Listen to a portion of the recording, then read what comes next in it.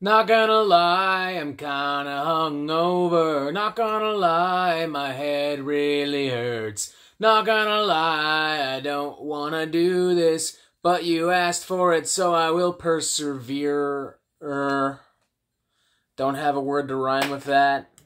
You get the idea of this, hopefully. Good morning, metalheads of the internet, and welcome to a brand new episode of the Metal Meltdown. Today, by extremely popular demand, we will be reviewing every single studio album from the one and only Avenged Sevenfold. I am what you would call an extremely casual Avenged Sevenfold fan. I have admired them primarily from a distance. I have acknowledged the bigger hits, the bigger successes and accomplishments, and I've got nothing but respect for them, but I've never really spent a lot of time with them. I've never really listened to like a big chunk of their discography. And with the new album Life Is But a Dream coming out in what, a week and a half, 2 weeks-ish, now feels like the appropriate time to finally dig into this band's massive, commercially successful, Grammy Award-nominated discography. Plus, y'all have been asking for this for a long time, so yeah, here we go. As per the norm with these types of videos, I am not interested in EPs, demos, live albums, or compilations. I will be looking specifically at Avenged Sevenfold's studio albums, and I will be talking about each in order of release and assigning each a score out of 5. First up, we have Sounding the Seventh Trumpet, originally released in July of 2001. It was re-recorded and re-released in March of 2002 to include then-new guitarist Sinister Gates. As far as I can tell, these two versions of this one album are pretty much identical. Maybe a set of more nuanced ears from an Avenged Sevenfold connoisseur would be able to listen to both versions of this album and explain to you the many differences in production and songwriting. But I fucking can't, and as far as I can tell, most versions of this album that you could buy or find on a streaming service are the 2002 version with Sinister Gates, so fuck it! More importantly, the album itself is an album. It definitely has songs on it. Yeah, that little bit of trivia regarding Sinister Gates is honestly all I really have to say about this thing. I just found this to be really stale, really forgettable. You know, the dynamic musicianship, the technicality, the wild vocal theatrics of later Avenged Sevenfold records, none of that's there. And even the stuff that is here, I just don't think is really well done. Like, there's nothing happening on this Avenged Sevenfold record that another band like, say, Lamb of God, for instance, wasn't doing much better in the early 2000s. There's nothing on this album that you can't hear from, like, another kind of metalcore record in the 2000s that wasn't also done better by, one of those bands on one of those albums. It's dark and aggressive, and I can kind of vibe with that for a hot minute. It's also got more of like a skate punk underbelly to it in some parts, which I think is kind of neat. But for the most part, very stale, very like mediocre early 2000s like metalcore, metallic hardcore. I'm not really feeling it. Yeah. 2 out of 5. That's it. By no means a terrible record, but it lacks polish and it lacks anything memorable. So yeah, moving on. Next up, we have Waking the Fallen, released in August 2003, and holy shit, what a glow up. What an improvement. What a difference literally a year makes. Holy shit. Way more mature, way more dynamic, way more diverse, way more ambitious, way more brutal, just better written and produced and executed all around. Like, it really feels like these guys were paying attention to what people were saying about Sounding the Seventh Trumpet at that time. It also feels like these guys were kind of looking inwards and really thinking about what kind of band they wanted to be. They were really putting the time and effort into, like, thinking about what their sound should be and how they can stand apart from other bands that were starting to get big around this exact same time. It definitely still has, like, its more generic metalcore moments. The album's you know, biggest hit, Unholy Confessions, being an amazing example of that. But it also does have a lot of other moments and a lot of other ideas that you wouldn't find on a metalcore album from, like, the early 2000s. The two-parter I Won't Stay Tonight, for instance. Apologies, it's called I Won't See You Tonight. You know, I'm still a little fucked up. I'm still a little hungover, but irregardless, the point is, this is a cool number. I really like this. I like the passionate guitar solos. I like the lush, evocative strings and keyboards. I like its transition into blaring, jarring, crippling metalcore in the second part. A lot of other great stuff here too, like Eternal Rest, which has these really sneering, thrashy leads and some super vicious lead vocals. The chorus is like elevated by these almost heavenly synths as well. It does give this like an otherworldly kind of feel and vibe.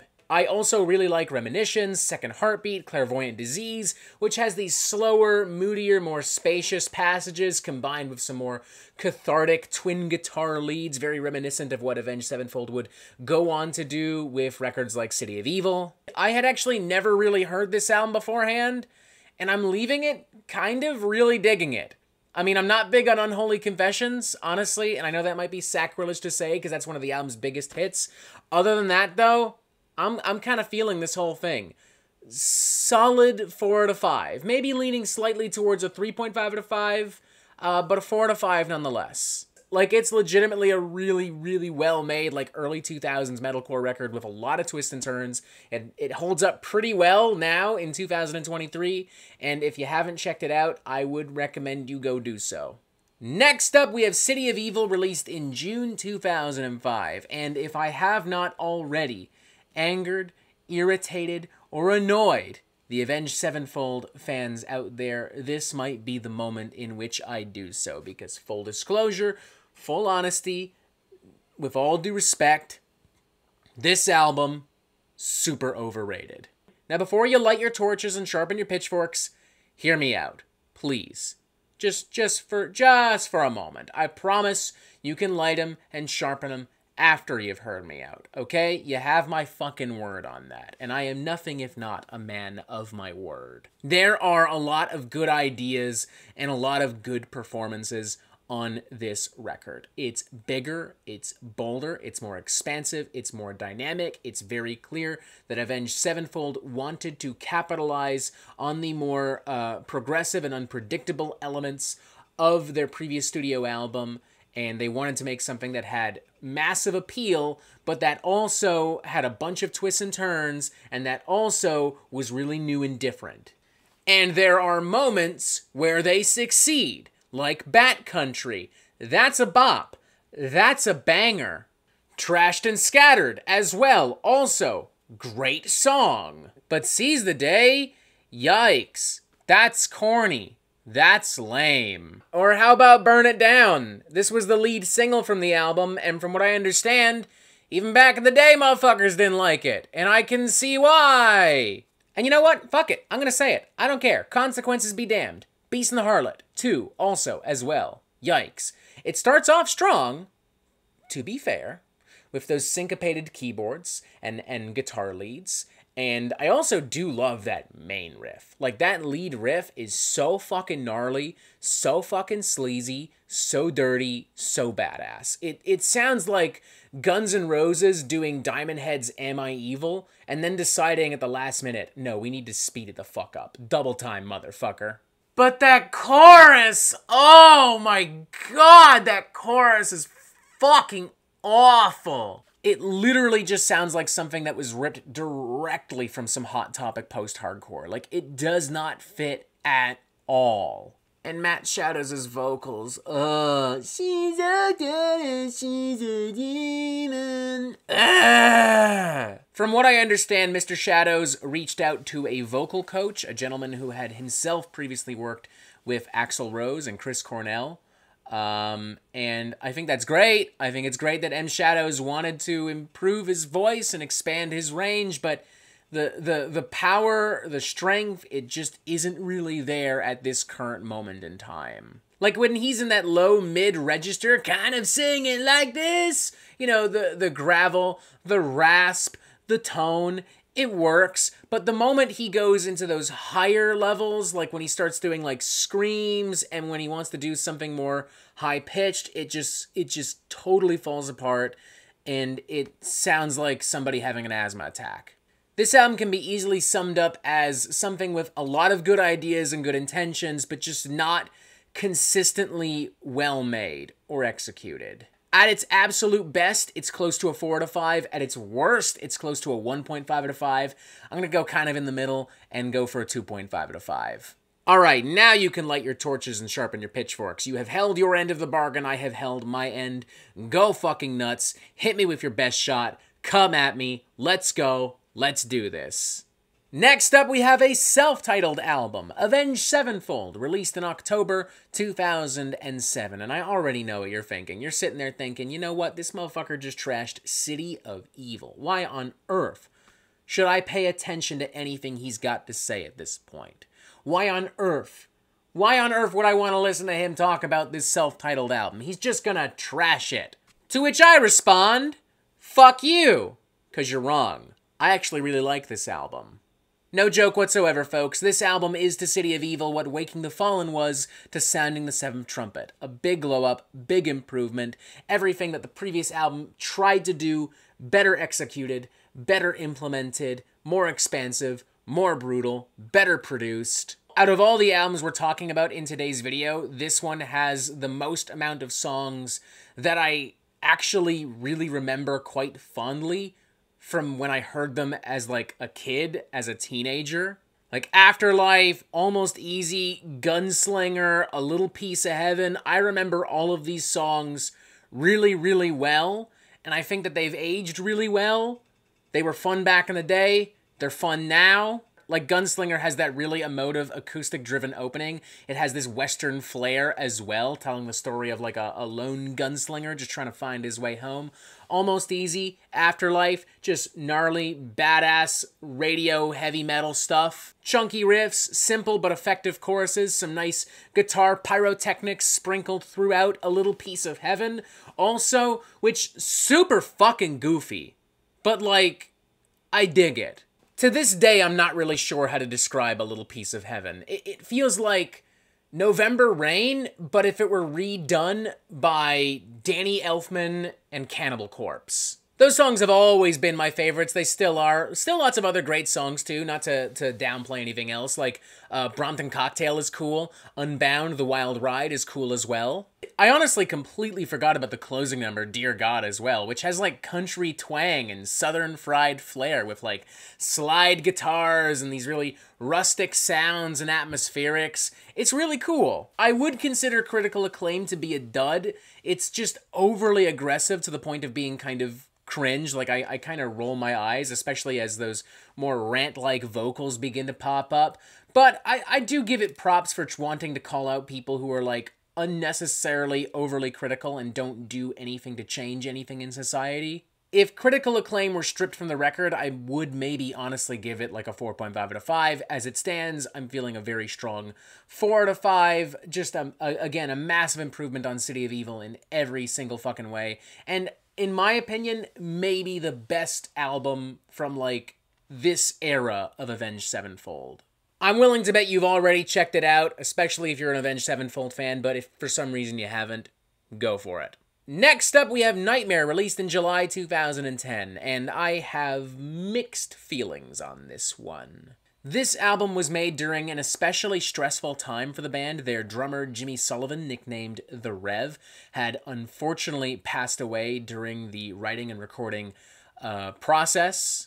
As such, the album was shelved, and the fate and future of Avenged Sevenfold was kind of up in the air for a bit. From what I understand, they only continued work on this album when Jimmy's parents came to Avenged Sevenfold and were like, look, this was his baby.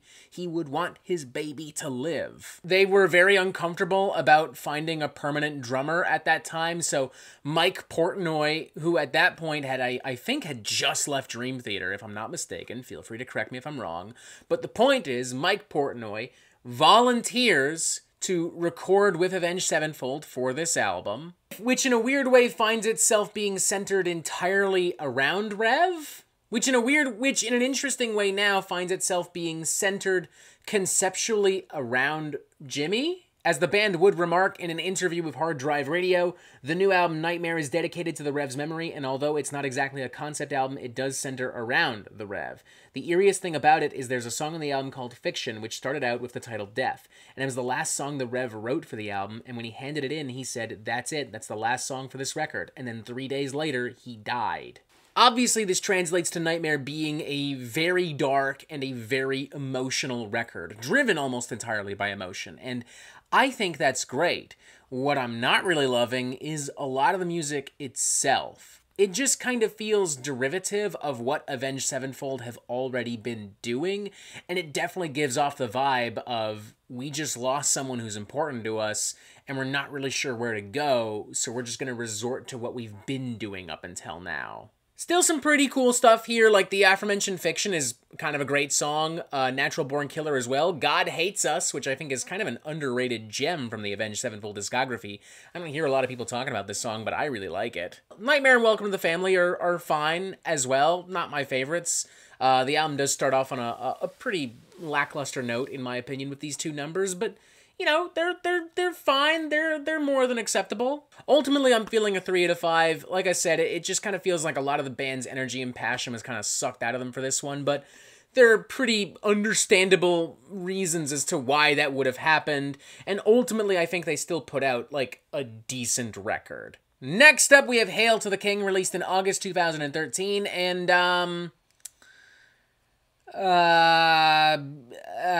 it's an album. It's say what you will of this record, but it is undeniably an album. The idea here was to do like a stripped down, back to basics kind of hard rock, heavy metal album, Avenged Sevenfold, going back to their roots, wearing their heart on their sleeves. In theory, cool idea. The execution,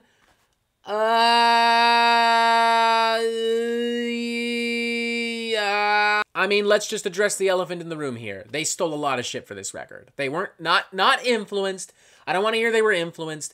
They straight up stole a lot of fucking shit for this record. And that's not me just saying this to rile up the fanboys for a potential Avenged Sevenfold drinking game.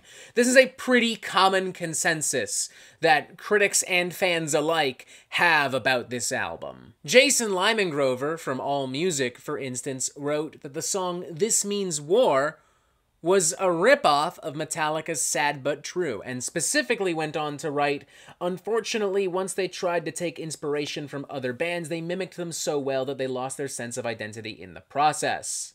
Meanwhile, Tom Whaley on Reddit writes, Hail to the King is totally derivative of those influences. It doesn't present them in a unique or interesting fashion. It's Avenged putting on a costume, playing tribute, and making other bands' songs. Even Rob Flynn from Machine Head was quick to point out in a blog post how strikingly similar certain parts of this album were to iconic songs and moments from Metallica, Megadeth, Iron Maiden, Guns N' Roses. And this is a guy who's generally pretty easy to please and doesn't care about this kind of stuff. Like, he liked Revival from Eminem. No one likes Revival from Eminem. Not even Eminem likes that album. If I remember correctly, they were accused of stealing the original album artwork for Hail to the King from Lich King as well. And something nobody has mentioned, the title track, Hail to the King, that basically just sounds like their version of Thunderstruck from AC/DC. Straight up. It's not even just that, like, M. Shadows' lyricism is kind of wonky and all over the place. New drummer Aaron Elijah, the most basic percussion I think I've heard on any Avenged Sevenfold album, or really on any rock album from the 2010s. Like, this is some really simplistic, basic fucking shit. This whole thing just feels like Avenged Sevenfold doing a really bad tribute album, and that's not even the only problem. Like, M. Shadows' lyricism is kind of wonky and all over the place. New drummer Aaron Elijah fumbles big time with some of the most basic percussion I think I've heard on any rock or metal album in the 2010s. Like, I feel like I'm listening to, like, I feel like I'm literally listening to the same fucking drum beat over and over and over again on this motherfucking thing. There are some bright spots here and there, like I think Shepherd of Fire is a decent album opener. It would have fit in fine on Nightmare. Requiem's kind of cool, but yeah, that's it. Yeah, honestly, I think I'm feeling a 1.5 out of 5. Like, this is just not a good album. It has nothing original to say or offer. It's extremely predictable. It outright steals a lot of fucking music, or borrows if you prefer, and it doesn't even do a good job at honoring the bands that it's claiming to honor. And finally, this brings us to The Stage, released in October 2016. I'm willing to bet a lot of you expecting me to rip this album a new asshole, trash it to hell and back, because I've been kind of all over the place with Avenged Sevenfold in this video, and also because of my comments on the more recent Avenged Sevenfold singles, Nobody and We Love You, which had more experimental and progressive flavors and edges to them. But I'm not gonna do that, because honestly, I think The Stage is kind of great. It's inarguably the band's most progressive album, their most challenging album, and I think it's actually aged even better now because so much of what this album talks about in its concept has become so much more relevant now in 2023. Like, it deals primarily with artificial intelligence and advanced technology and its impact on society and its eventual, path to the destruction of society. And considering we're in a position now where AI is being trained to, like, mimic the voice and the cadence of, like, popular singers and artists, and it can be used to, like, literally spread misinformation, yeah.